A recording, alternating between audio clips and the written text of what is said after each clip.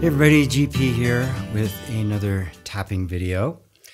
As you already saw from the title, it's called Tapping on I'm Not Safe. And if you've noticed, if you've been following me for any period of time, you've noticed that I've done a lot of tapping videos called I'm Not Safe.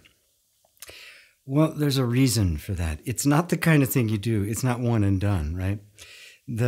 That primordial trauma that makes us feel unsafe as a way of life and not just as a momentary experience is deeply ingrained in all of us.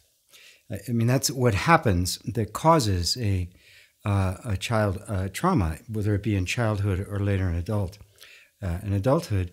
It's always the same thing. Trauma is an inability to deal with a safe system, a safe moment. So making sure that we revisit that sense of I'm not safe is absolutely critical. That safety mechanism should be operating the way the energy system is designed to operate, the nervous system is designed to operate, is that there's a certain level of alertness at all times for danger. I mean, you can see it. Have you ever seen, nature movies or been in nature and watch an animal just perk up, listen, and then go back to what they were doing? That kind of an unconscious sensing of the environment for danger. And only when it has to either take over or tell you about it, does it actually do anything. Well, what happens when we get traumatized is that sense of not being safe, that alertness to danger becomes enhanced. It gets actually stuck in the on position. And of course, we've all been trained to expect the worst, to plan for the future, what's going to happen in the future, what might happen in the future. And so our capacity to project a future, which is usually not very good, just keeps the entire system at a low level of really what ends up being anxiety and stress. So I just wanted to once again go through that tapping on one of the most fundamental things there is. I'm not safe. I'm not enough. I'm not lovable. These are really very fundamental things that every single human being on the planet has actually experienced and is still with, unless you've consciously made an attempt to transcend it using tapping or some other method. So we're going to do it again. Now, those of you who are really new to my tapping, especially those of you who are new to the way I do EFT and are also into visualization and positive affirmations and that sort of thing, please stay to the end, right? It's not that there's some bonus offer or something.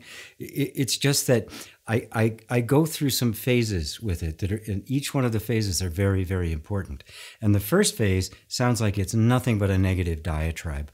And people who are really into affirmations and that, they don't like that. As a matter of fact, I had a woman walk out of one of my workshops, and she didn't stay to the end because I don't stay there, but I stay in the totally negative aspect in the first part, because you have to realize that while intellectually we may know we're not safe, there's an energetic assumption deep within the body that assumes you're not. Excuse me, that you are safe.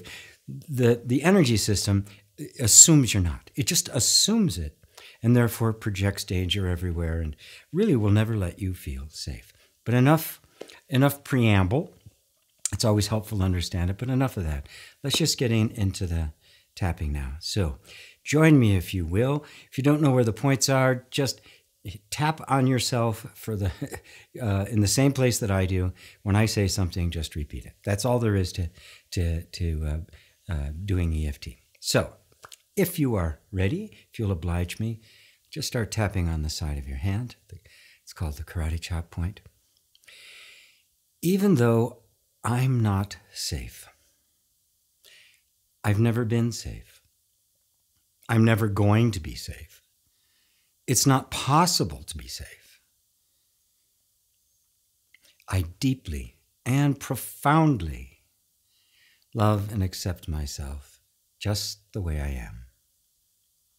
Or at least I'm open to loving and accepting myself.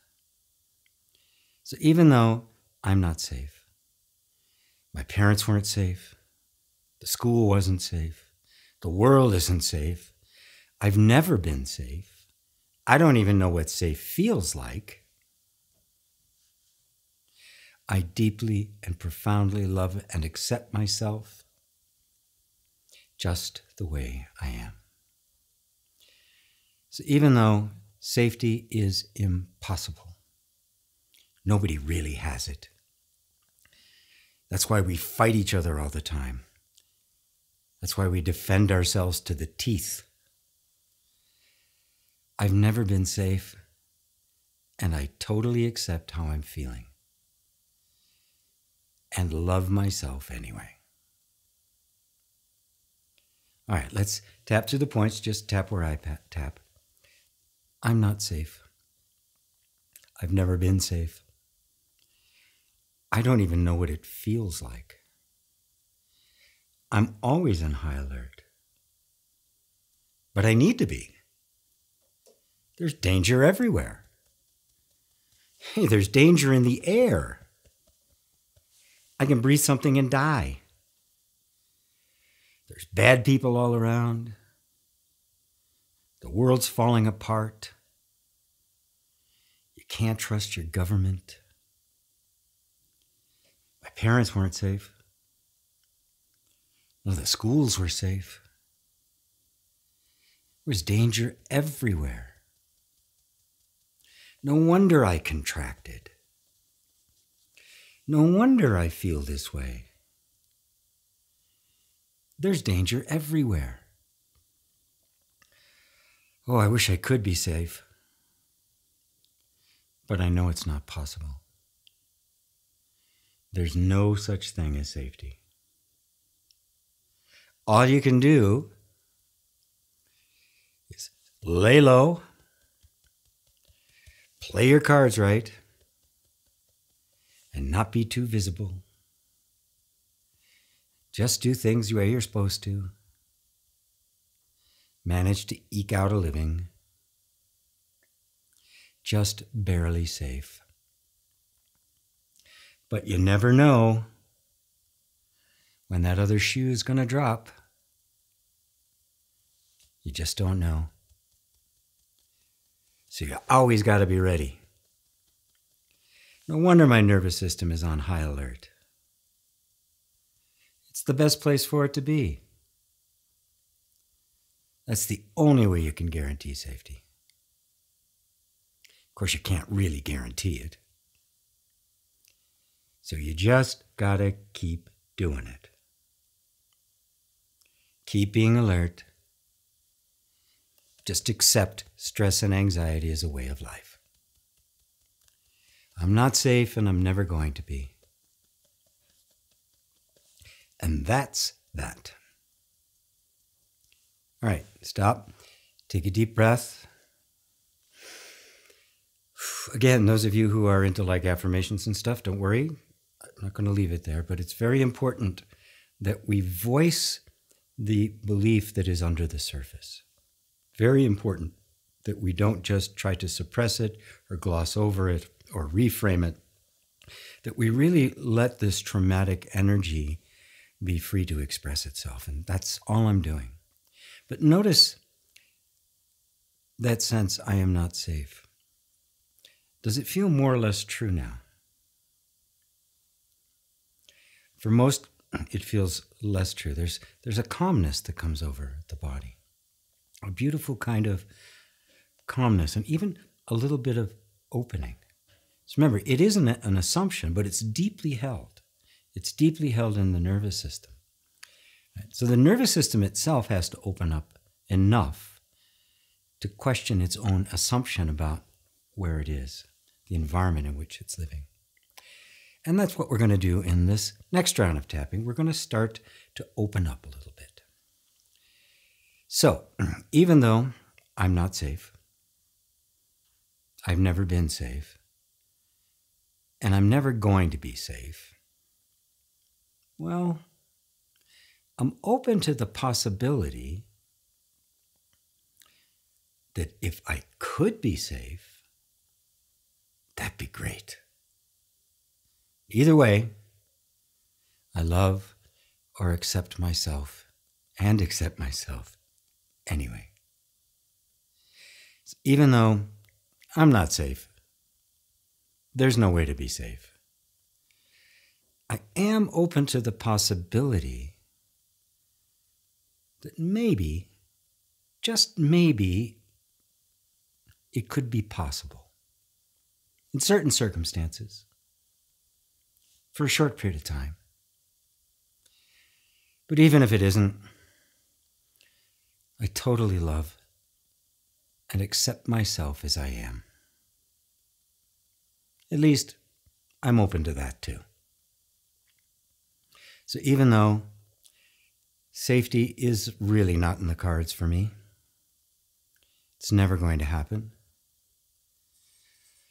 If it could happen, if it was possible, I'd certainly let myself accept it. I know it's not, so I love and accept myself anyway. Let's tap to the points. I know I'm not safe. There is danger everywhere. I have to be on high alert. I have to constrict myself. Can't really take chances. Grab what may look like opportunities. But you never know. High risk factor. But what if it was possible? What if there was a way to be safe? I mean, I made it to adulthood. I was safe enough to get here. I mean, it hasn't been, thriving, but it has been safe. So maybe I'm not completely unsafe. Of course, the nervous system really had to shut everything down, restrict me in really severe ways. But that was necessary. Well, it was necessary. I mean, when I was little, it had to do that. After all, I was powerless, defenseless, totally vulnerable.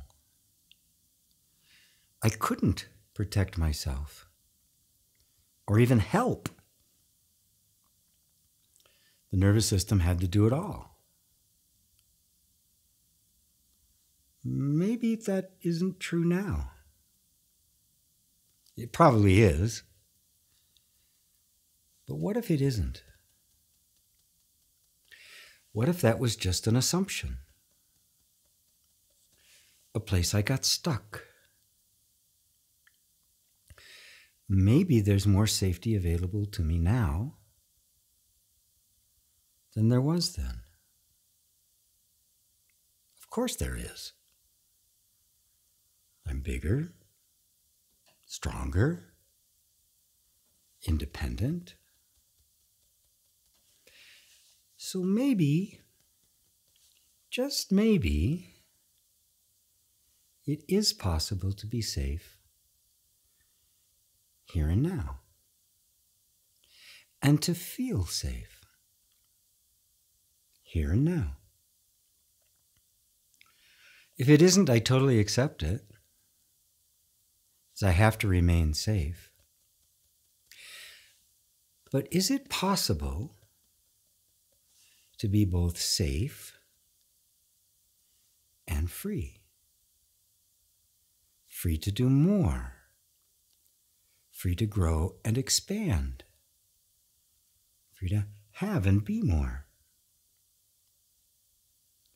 I wonder if it's possible.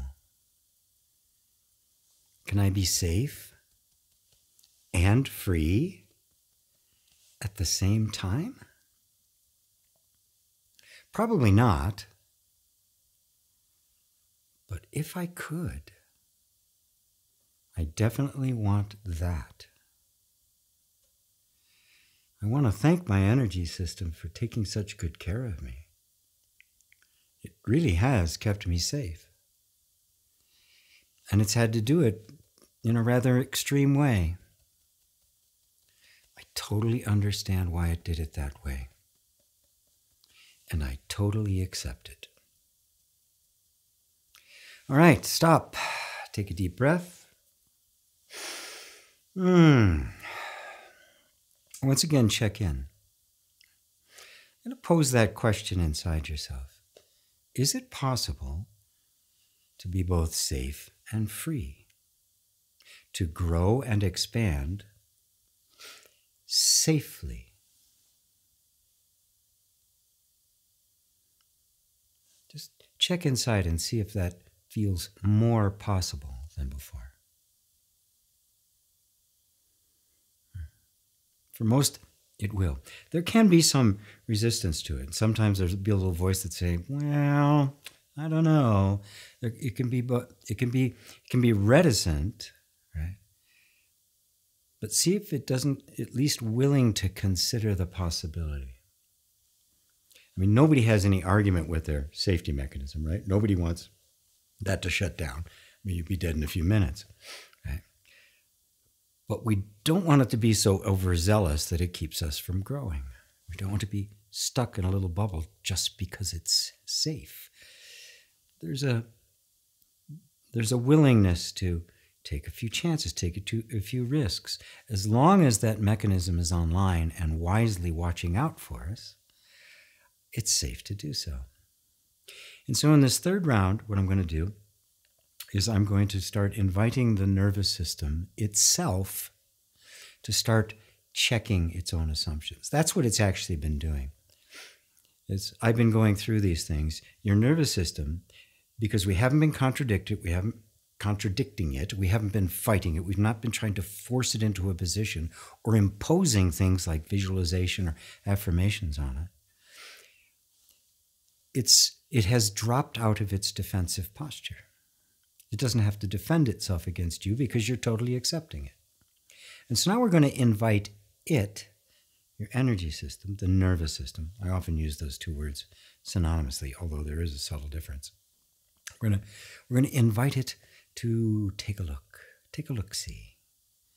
So, once again, even though I'm not safe, or at least I've never really felt safe, I don't really know how to be safe, I am beginning to think it's possible. Maybe even really possible. So even though all of this time I've been living out this assumption, I've thought it was true, my body thought it was true, I'm now open to the possibility that I can be both safe and free. Even though it's been a long time, my nervous system has been in this position a very long time, I'm finally open to the possibility that I could be both safe and free. And boy, do I want that. All right, let's tap through the points. I'm not safe. You know, that doesn't feel quite as true. I've certainly been living as if that was the case. My whole nervous system was trained to operate like that. Sorry. It's been laboring under that assumption and dutifully implementing it. But that doesn't make it true. I really want to know what's true. Yes, I know there is danger out there. There are risks. But when I really look at my life, there's not that much danger. Most of it's in my head. most of the time, I really am safe.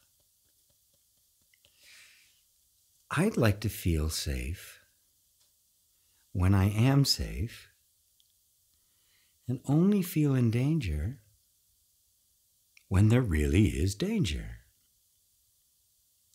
I'm going to invite my nervous system now to open up, to look around, to see if it's as dangerous as you thought it was. There's really no danger in doing that. You have effectively shut me down, completely against my will, for decades. So if you see danger, you have my permission to shut me down again. So there's no risk to just take a look. Just open up and see for yourself. And if there isn't any danger, we can go off of alert. If there is, we hightail it. We fight or flee. We do what we need to do. And you have my full permission to do it. But when there isn't any danger, let's just be at peace. And release some of that creative energy that has been used for defense. I know you can do this. You have been protecting me constantly, 24/7, since my conception. You've watched over me, kept me safe. But now I can work with you. I've become more conscious. We can be partners. Thank you for everything you've done for me. Thank you for taking care of me. Thank you. I love you. Take another deep breath. And how does it feel now? I always get a little, after I'm doing a lot of tapping like this. So just check in again. Is it possible to feel both free and safe? Even freer than you even imagined. Being able to do things you never imagined before. Things that seemed impossible. Do they seem so impossible now? This is the kind of way we get the nervous system itself to catch up to where we are, our vision has gone. We all have high aspirations and ambitions for our life, and oftentimes the nervous system is holding back. There's resistance even to our deepest desires and growth that would actually obviously be good or better. This is how you bring the entire system in line with your vision of what's possible. So, boy, that went a long time. Thank you all. I hope you enjoyed this, and I look forward to the next one. I hope you do too. Please like and subscribe if you haven't already. Until next time, namaste.